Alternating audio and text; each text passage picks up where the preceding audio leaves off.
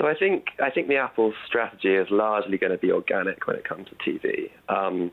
It's been fairly well communicated that they're looking to invest in sort of a small slate of very high quality content, and the aim of having that sort of smaller but high quality offering alongside the other streaming services.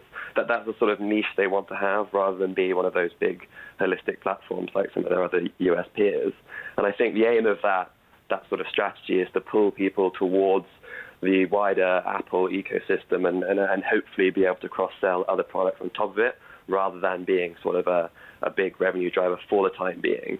Obviously, that strategy could evolve through time. Well, speaking of cross-selling, there has been a lot of talk recently about the big push that Apple has made with Apple Music. What did we learn on the earnings call yesterday around how Apple Music is doing? And do we have any insight into whether they're taking significant market share from Spotify, which has obviously been the dominant force in that space in recent years?